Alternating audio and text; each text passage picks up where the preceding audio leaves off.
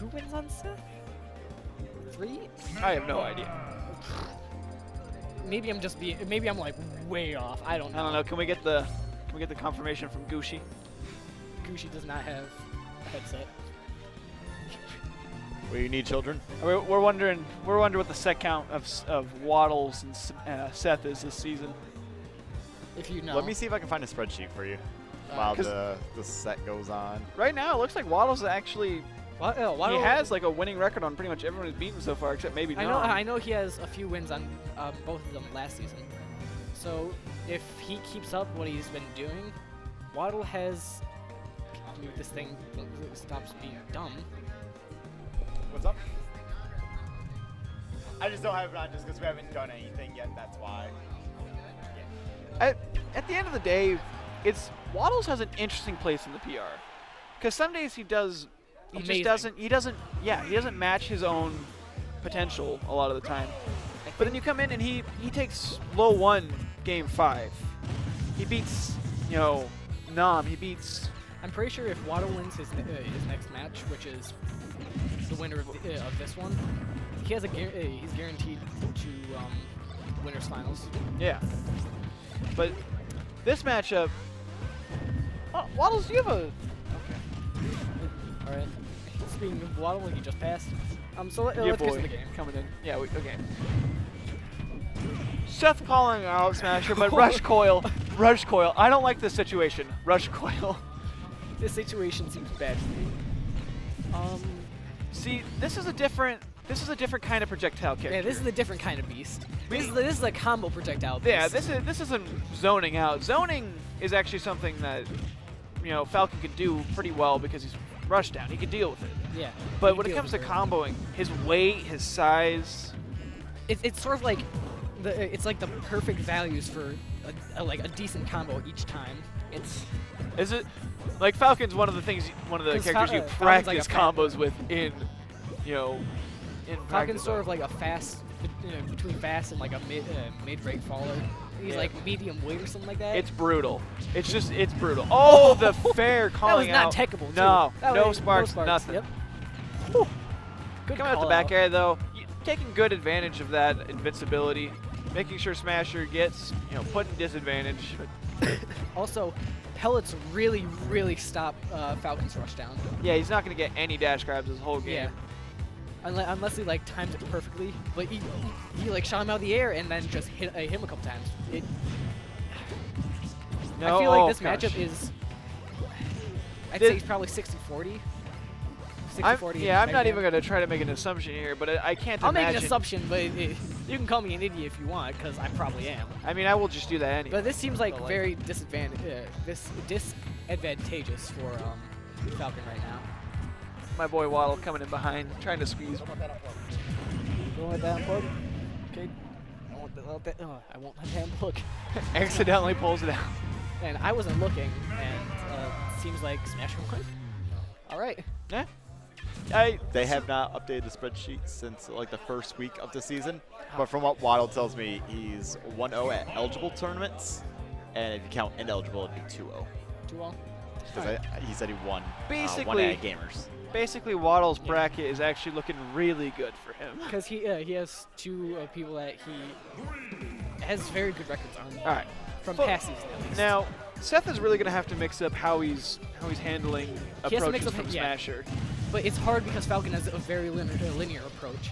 Exactly. He's sort of one of those, like, he's in this character pool, like Midnight, where they have, like, 2 options. Dash tag into a combo or dash grab into, like, a combo throw. And it's a guessing game. But with Mega Man's pellets, it kind of nulls that guessing game. See, the only advantage that Seth really has is when he's, when actually Mega Man's above him. Yeah. Because if he's below him, when he's going to get up aired, and even if he gets a dare, he's going to get rush coiled. But when he has like center stage and Mega Man's in the air or like to the side, he's able to do stuff. But if they're both on ground trying to fight for it, Mega Man's going to win the game no matter what. Because stopping rush down, throwing projectiles, damaging him, and just getting back throw. Yep. This is looking like a solid game from Smasher right now. Smasher was. I think Smasher's mad about last week. Smasher is furious. He's just like, no, I want my wins. I want to maintain 5th for the 7th season in a row. I am number 5. It's where he lives. Smasher 1001, more like Brick 1001 with how he's dropping. I remember that. I remember that season where that joke was actually relevant. That's a funny joke. Is it? It's pretty funny. I'll take your word for it. Seth's just not having any options. It's really brutal to watch this because anytime he drops his shield, a pellet or a metal blade just hits him. Good back air though. Not killing Mega though. Man, why are you so heavy? He's like a small little heavy guy. What a thick boy. He's made of metal. Thick boy. Thick boy. Good. Good. All right. I was about to say the exact same thing as you. You get Jinx me, boy. It seems like Seth's really trying to be up in his face before pellets can even be a relevant option. Well, that's what he sort of has to do. Yeah, exactly, and I'm liking it now that he's responding that way. Less grabs, because he's actually jumping to fake out pellets, and then he goes off a reaction option. It's pretty prime. It's really good to see this immediate response from him. I wouldn't say immediate because it took a game of him getting his butt whooped. Took it. In this game, the stock change. In this game, stock 1 is very different from stock 2. Definitely. He has trying to get that up air far, but just not getting the knee conversions. Yeah, just such a small like character.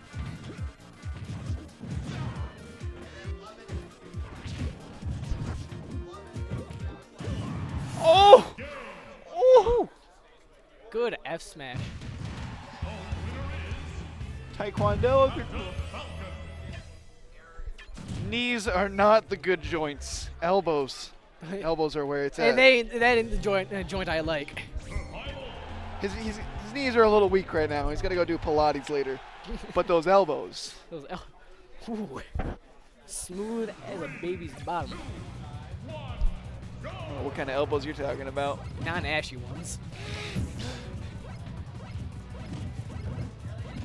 So game just 3. Exactly how you're expecting it now. Smasher taking him to battlefield, giving Seth very few options for landing or really because movement. now whenever Seth jumps, he's most likely going to hit a platform. Exactly. Making it so he can that Smasher can get neutral air, or even this. Like that double tornado is like devastating. It does damage, it sends you to disadvantage, and it gives plenty of time for recovery on Smasher's end. Yeah, it gives him time to like think. Yeah, exactly. It gives him breathing room. It's just bad all around. Mentally and like mechanically. Definitely. Seth was going for that hard read with the elbow, but he rushed coil out. It's getting ashier. Getting ashier. It's about to start chipping. There's been so much fire, it's just like, it's so dry. No amount of lotion can fix it. And there's the back air. Not taking it though. Smasher going in for the hard edge guard. Yep, back air again.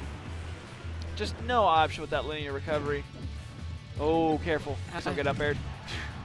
I think. Good metal blade drop. I think Seth could have gone a little lower with that recovery.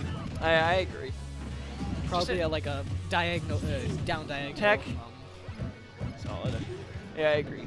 One thing that interests me about Smasher is, of all the Mega Mans, he actually responds really well to someone else using his metal blade. Like, if someone grabs it, he's like fully aware of what that character is gonna do with it. He's like, no, you can't kill with it. You don't have any combos. Like, he knows that kind of thing, which is not something you see often. He knows what combos in metal blade and what to look out for. So it's like, if you're trying to edge guard him, it'll pretty much never work. It's like, no. With a character like Mega Man, you kind of have to know what characters can do with certain projectiles that you have. Yeah, kind of like how Kirby, you need to know what your neutral special combos can be once you take it. Yeah. It's what separates the boys from the men, the Mega Men. Don't point at me. Don't point your finger guns at me. Stop. Shout out to Elegant. This is. God. This is looking like Going back to game one here. Oh, back to game one. rush coil in there. I wanted the up air would have taken it. This is looking like game one right now. It's pretty brutal. On that was so close. I thought you got the footstool for a second. I was gonna laugh. I was gonna cry. Two kinds of people. Yeah. One's worse. Yeah. Back throw. Not gonna take it, but. Oh, nope. Getting out of the disadvantage tape, but still. In the air, just neutral pellet. That's. He has 3 different options for pellet. The boy's gonna take it. I don't know how to feel. I feel like Smasher's like playing a little bit, because he has a lot of like options that he can do, but he just keeps using leaf shield. Listen, the only reason Smash ever wins any games is because he has modded controllers, and everyone knows that. 180 full rate. Oh, that was a good combo. Just calling it out. Jeez. See, and no one's gonna talk about his modded controller now. Even though that's the only reason he ever gets anywhere in bracket. Everyone knows it's because of the pellet button. He's got that little pellet button. So